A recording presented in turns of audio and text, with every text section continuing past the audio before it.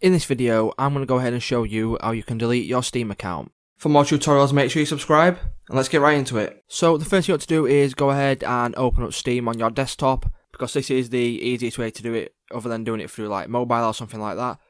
So once you've done that, go ahead and click on Steam in the top left corner, and then go ahead and click on Settings.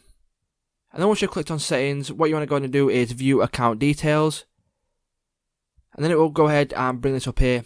And what you want to go ahead and do is literally scroll down until you see an option for Delete My Steam Account, which is right here, right at the bottom. Go ahead and select that.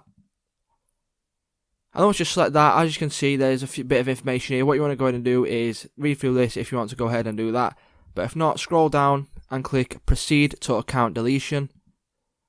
And then once you've done that, go ahead and input all the information you need. So you're going to need a little bit of information for Steam to go ahead and delete your account. So you're going to need the first email you used on your account, or the most earliest email you can remember, a phone number if you've added a phone number to your account, and any CD keys you've used, so like gift codes you've used to redeem a game or something like that.